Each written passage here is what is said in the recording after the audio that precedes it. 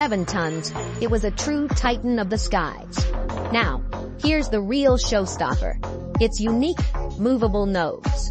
Designed to be razor-sharp for supersonic flight, the nose could tilt up and down. Why, you ask? Well, during takeoff and landing, the pilots couldn't see the runway due to its pointed shape.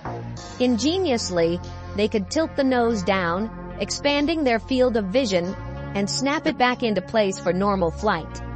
However, despite its impressive stats, the Tu-144's commercial journey was short-lived. Clocking in only 50 flights, it faced challenges with safety, pricing, and the sonic booms it generated during flight. Sadly, in 1980, it bid adieu to the commercial skies.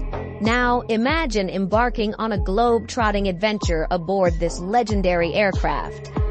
Would you dare to experience the exhilaration of flying in this supersonic time capsule?